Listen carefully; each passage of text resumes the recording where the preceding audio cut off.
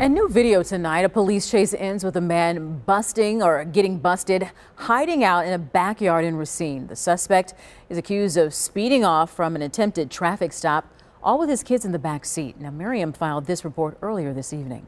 No, my kids in the car, bro. Your kids in the car? Yeah. Okay, Shock from Racine officers after finding out the subject of a high-speed chase had his kids in the car the whole time.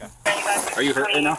A criminal complaint says 30-year-old Jordan Laycock had warrants out for his arrest when officers tried to pull him over in a traffic stop. That's when investigators say he sped away from officers and drove over 70 miles per hour, blowing through multiple stop signs and intersections. At one point, Laycock pulls over, gets out, leaving behind his 4- and 7-year-old kids. We just get a squad to go to his vehicle. He left his kids inside the car. He was running through backyards on this block when police found him.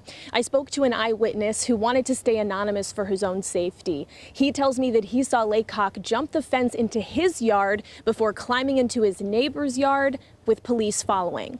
Right here. Hey, show me your hands! Do it now! Officers found him hiding behind a chair before putting him in handcuffs. Investigators say his kids were found safely in the car, but neither were in a proper child seat.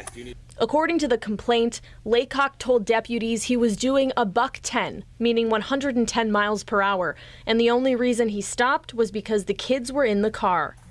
He's now facing 14 counts, including felony bail jumping, recklessly endangering safety, and fleeing from police. In Racine, Miriam McCarr, TMJ4 News.